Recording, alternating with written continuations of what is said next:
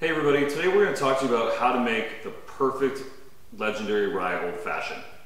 So what we're going to start with is a really nice rocks glass, a nice ice cube, and then a nice twist of orange.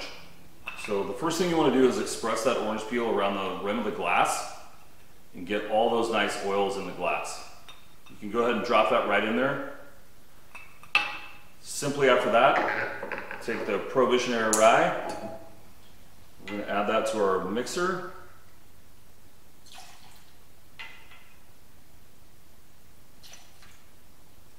Then we're going to take a little bit of simple syrup that we pre-made. This is a brown sugar simple syrup, so you don't have to smash the sugar in the bottom of the glass. Adds a lot of depth of flavor to this cocktail. Just need a little bit, and then about 2 to 3 dashes of traditional bitters.